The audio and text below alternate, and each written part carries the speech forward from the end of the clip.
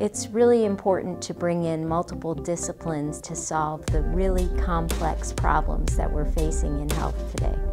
The way to do innovation is to do it as a team sport.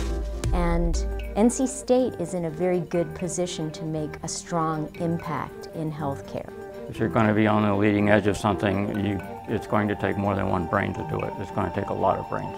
The Product Innovation Lab is an innovation, I think. It's design, engineering, and management. Bring all those skills together like you would in a company where you have real dollars at stake, and create something that's ultimately has a good chance of being successful in the marketplace. There is the technical analysis, there's a business case that is made, and finally design, which gives form to the various inputs that are taken from the other disciplines. It's very hard to teach how to operate successfully in a very uncertain and risky environment. Our educational objective is to get students to build capability, to become more innovative, so when they go out in the work world, they can do it with their companies, with their organizations. Affordability, manufacturability, design, that all comes together in a real-world scenario. So the students realize that bringing a product to market is not just a simple matter of sitting at one's desk, but it's a very action-oriented kind of activity.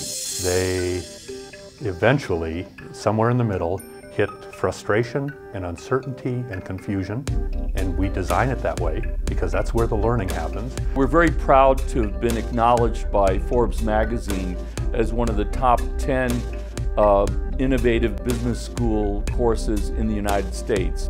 Real world, challenging.